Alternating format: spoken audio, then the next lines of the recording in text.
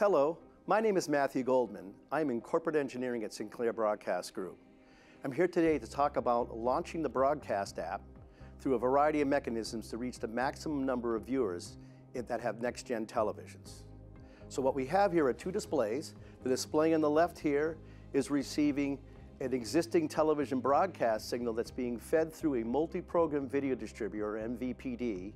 And in this case, it's a cable company.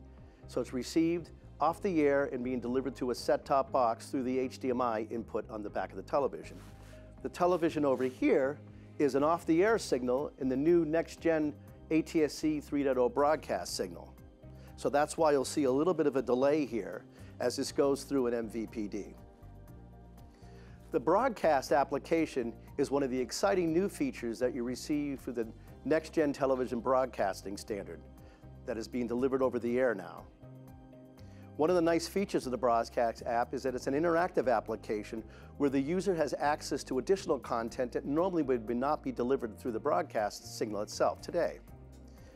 Instead, a localized app is downloaded when the channel is tuned to, and then from there, an L-bar situation comes up where, just like you would click on your normal display, if you're using a computer, you can pick which application you would like to have.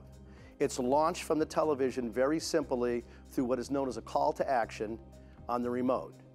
Now, there are two different mechanisms that we're going to be showing today.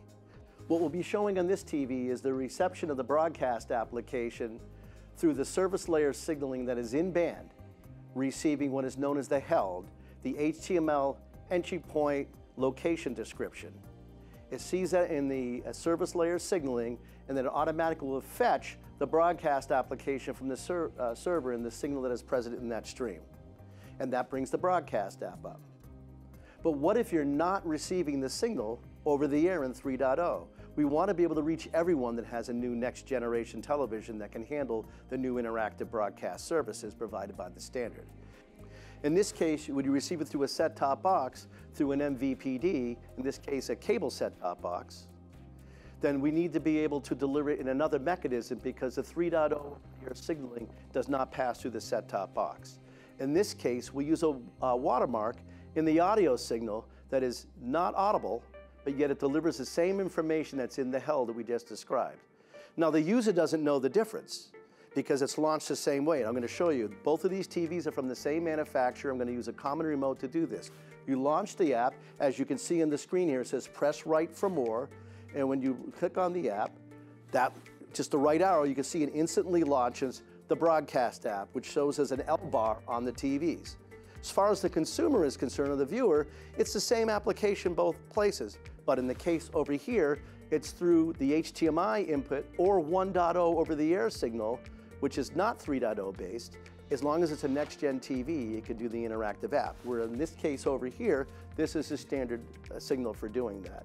So the exciting thing about using the watermark is now, regardless of how you receive your television signal to a next generation TV, you're able to get access to the broadcast app and all the features it provides. And as you can see on here, we get weather, we can get local news, we have alerts such as the new advanced emergency information that's very localized to your area, and these can be on-demand apps where you can actually interact with the applications that you see here.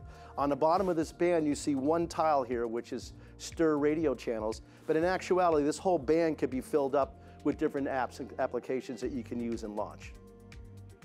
Thank you very much.